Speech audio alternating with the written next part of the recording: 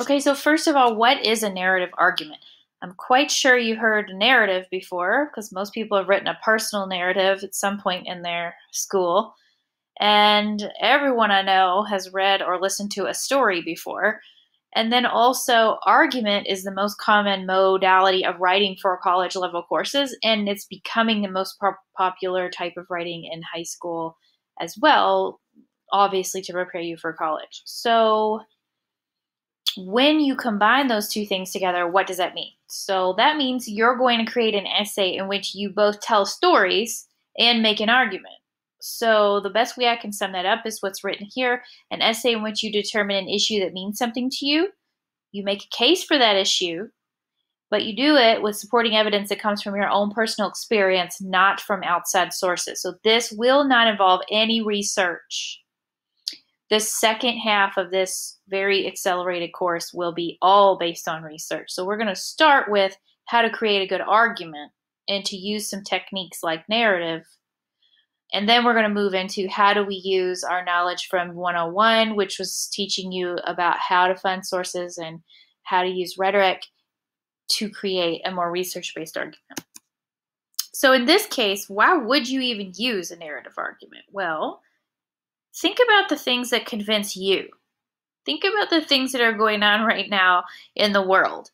When people tell stories, it usually resonates more with an audience than if you are spewing out a bunch of facts, statistics, and numbers and, all these scientific testimonies. Now, there's a place for that, and it is really convincing when it is based on facts and sound research, but that's hard for the general public to connect to. It gets really dry very quickly.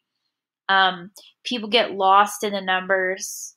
We think about your least interesting professor ever who lectures about math for 40 minutes. I mean, you're lost in like the first 5 minutes generally, unless you love math. And this person is just extra engaging. But if that person tells stories about something that has to do with math, you're more likely to not only be engaged, but also remember the concept. So it can be very, very effective to use stories. It can appeal to pathos, so our sense of feeling and caring. It can help you connect to people in an audience so that they listen to you, believe you, remember what you're saying, but also can establish ethos, so your credibility. When you have gone through something, you have a unique credibility that other people may not have. And so people trust you more when you've been through it, right? And they trust you less when you have no experience in something. It's just the way it is. It's human nature. And then finally, you can create powerful images for people. And so it could actually help to spur change a little bit more than, say, statistics. So, what are the characteristics of a narrative argument? The most important thing is it must include at least one personal story. So your entire essay could be a story from beginning, middle to end of a story.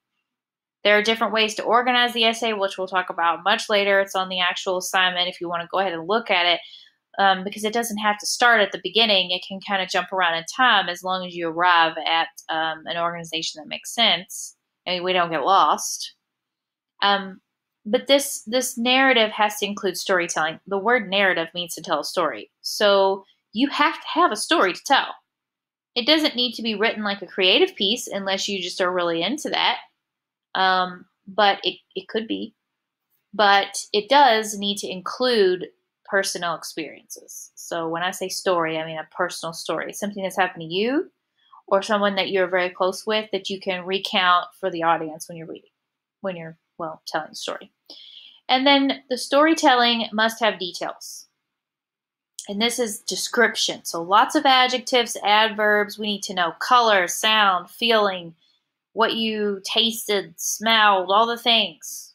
Okay, you are setting a scene here. So in that sense, it is a little creative. It's more creative than, a typical straightforward argument piece. I need to have a lot of details because I don't know this story and I don't know you very well. So I need to know the impact. I need to understand what was going on, how people were interacting, reacting, what was going on. It's like you're creating a script for a play or a story or a TV show almost.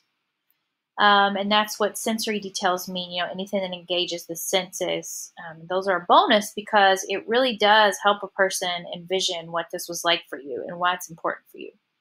And then finally, you might be thinking, well, an argument means I have a thesis and I have some points to back it up. Most people have kind of learned how to do a 3.5, which would be like you have a thesis and you have 3 supporting examples, and those usually come from outside sources.